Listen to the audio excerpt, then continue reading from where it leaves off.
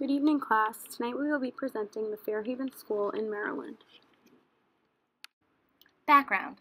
The Fairhaven School's grand opening was in 1998 in Upper Marlboro, Maryland.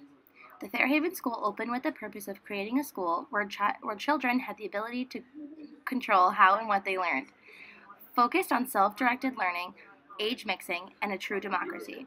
It was modeled after the Sudbury Valley School in Framingham, Massachusetts, which has pioneered this philosophy of education since 1968.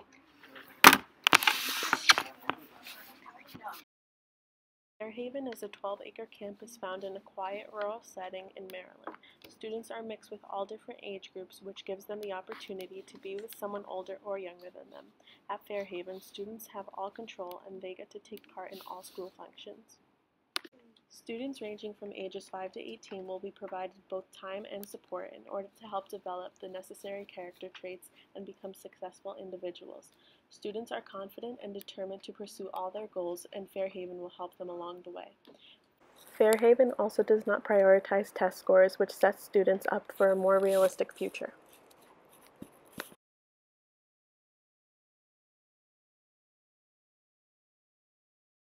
At Fairhaven, students decide how they get to spend their days. They believe that play allows children to explore and does not in fact distract them.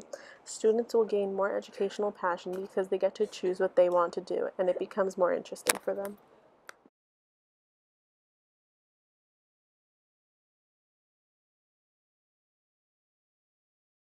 Children and adults alike come to feel a sense of ownership and control over their own lives and over the school environment.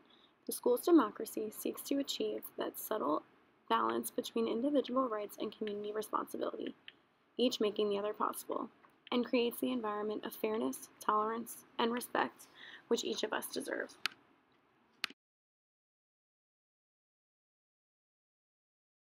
Fairhaven School practices a form of democratic education in which students individually decide what to do with their time and learn as a byproduct of ordinary experience rather than through classes or a standard curriculum.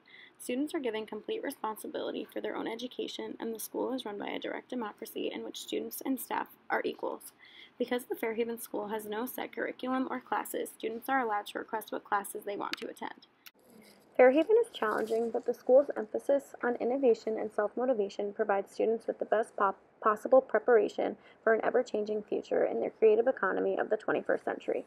Motivated by curiosity and the drive to become competent adults, Fairhaven students grow emotionally, creatively, and intellectually through play, school governance, conversation, the arts, classes, computer activities, reading, and the exploration of nature.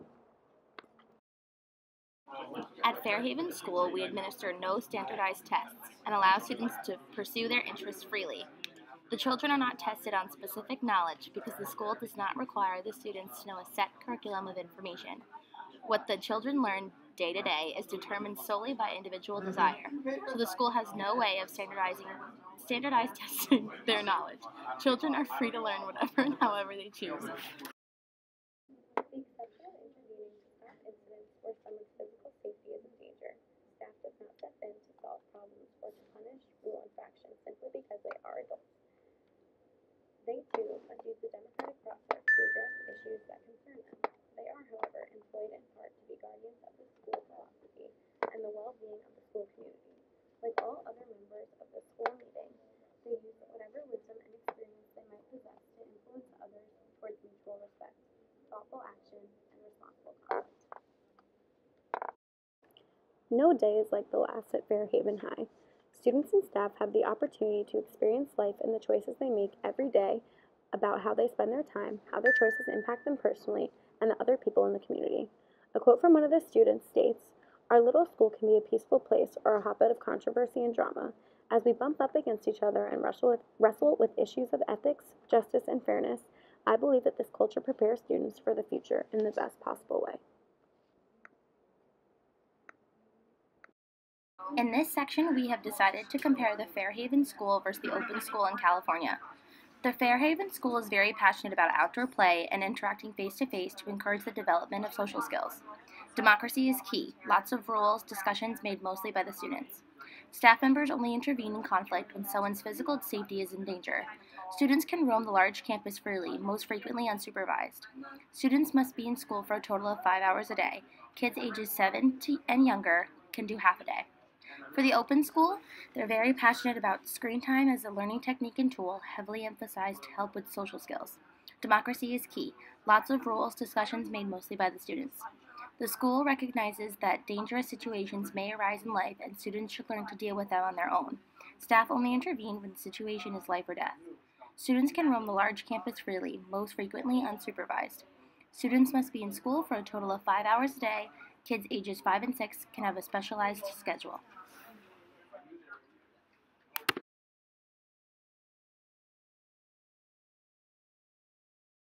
Thanks for listening.